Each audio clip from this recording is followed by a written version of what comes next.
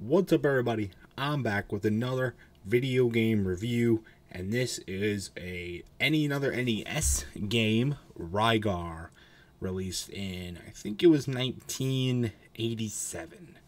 I don't know if that's correct or not. The correct year was out, will be in the title. But it was released on the NES.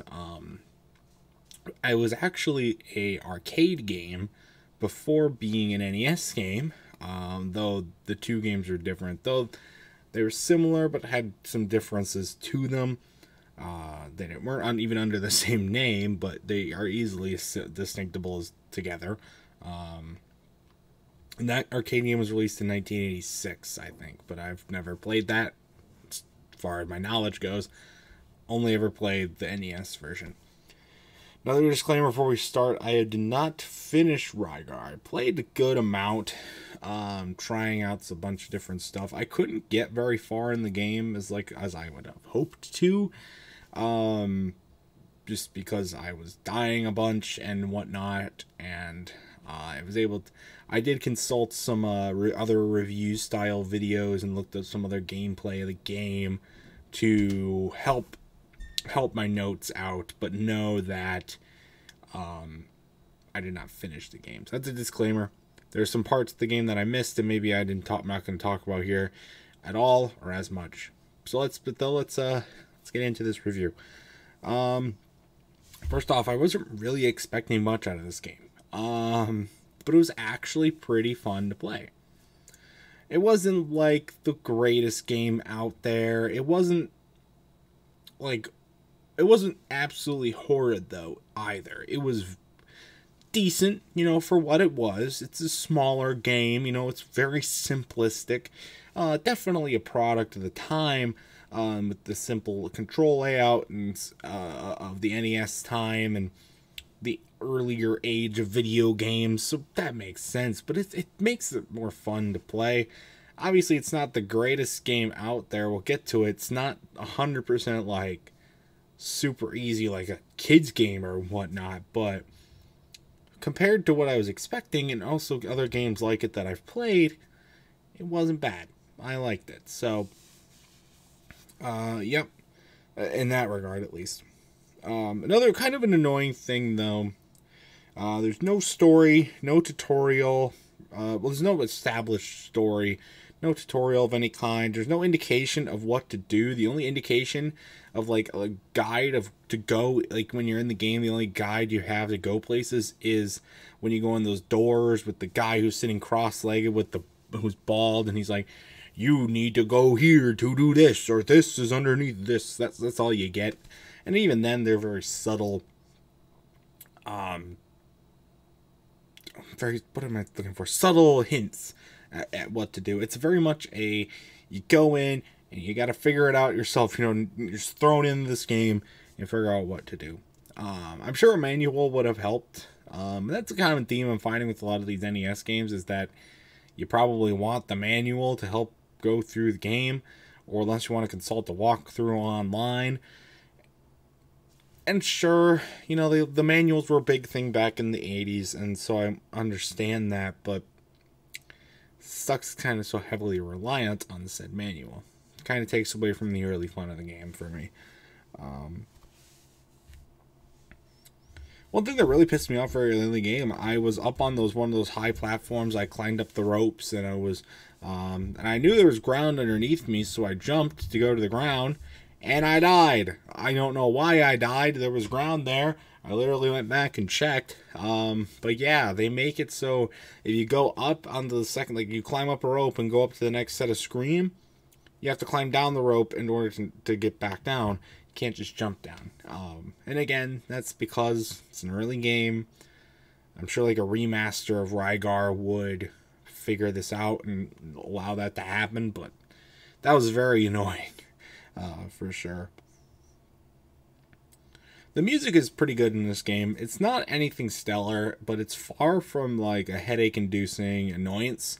I mean, it was definitely higher tier music. And it has that very old nostalgic type vibe from the NES days that most games had, and it made the game a lot more tolerable because it was made it more soothing to listen to and enjoy it.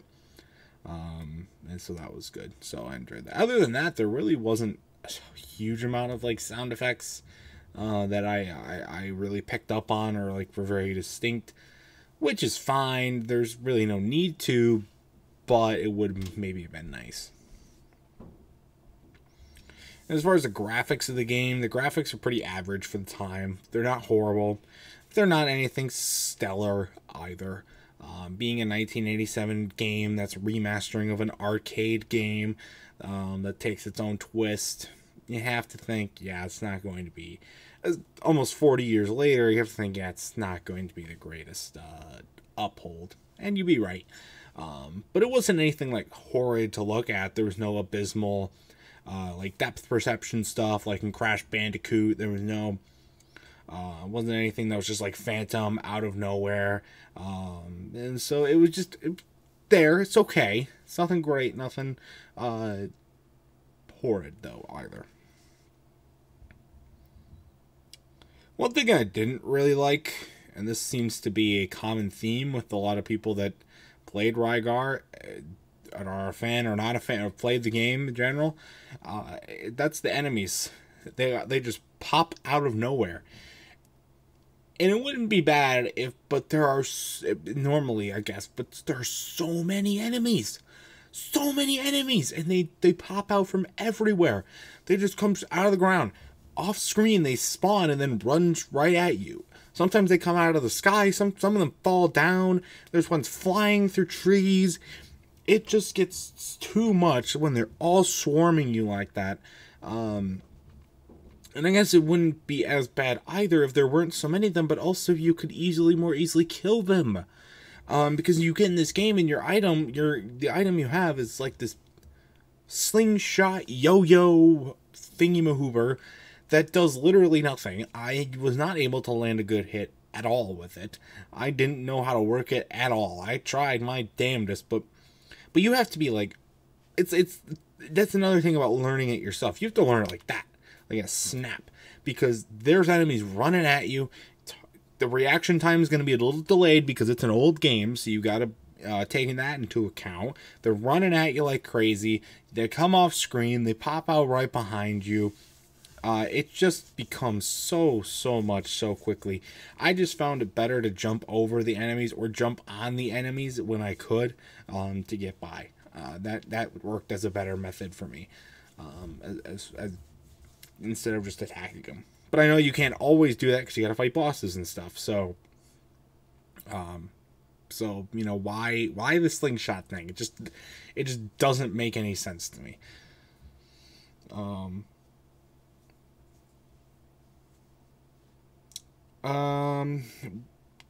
Now I will say, it's not, this game does have a change in perspective. It's, you you go throughout the world, and that's actually a pretty large world to work through too, which is unorthodox of the time. I guess they were still going off with the Legend of Zelda stuff. They both came out in at least North America the same year. But even the Legend of Zelda map, that original game, not nearly as big as this Rygar map. Is massive, but like I said, it changes perspective. You go from one section, you're doing like a 2D Mario style, jumping up and down and killing the enemies and stuff like that. That felt a lot like Mario. And then you go into the other section where you're like in this top-down view and you're attacking enemies from the front. You can go in all sorts of directions now. That felt more like Legend of Zelda style. So, and the change of perspective, from what I saw, it wasn't horrible. It does take a little bit of getting used to. Once you figure it out, it's not horrible. But again, you're not going to want to attack the damn enemies anyways, because you just probably want to jump over them. It's just not fun at all. And then I was exploring around, and I found you get to the end of the level, and you go in a door, and the guy says you need a crossbow to move on. Where the fuck do I get a crossbow? there was no items anywhere. Probably missed the spot, for sure. Looking back on it, I definitely did miss a spot. So yeah, but it's just weird stuff to. The requirements to move on have always been annoying for me. Going back to Captain Toad and Crash Bandicoot and the million other games that do that, but this game it wasn't as annoying because I kind of fucked up in my pathway with playing this game. But such is life when you are plopped into the middle of a video game you have no experience with and don't know what to do. So. That's my thoughts on Rygar for the NES. My final score, unofficial final score since I never finished the game. It's only an official score if I finished it. Not finished Rygar, so this is an unofficial score, but I give it anyways for the video. Probably gonna have to give this one a good 6 out of 10. It's not abysmal, not horrible by any means, but could have been a lot better, especially even for its time, even for 1987. This could have been a lot better. But they had an arcade game they were going off of, so the limitations are there. So what they had to work with, I think they did well. So that's going to do it for this game review, and that is going to do it for this video. If you have ever played Rygar, either the version on the arcade or the NES version, I'd love to know your thoughts about it in the comments section down below. And that's going to do it for this video. Again, stay tuned for much more amazing content. And until next time, I will see you guys later. Goodbye.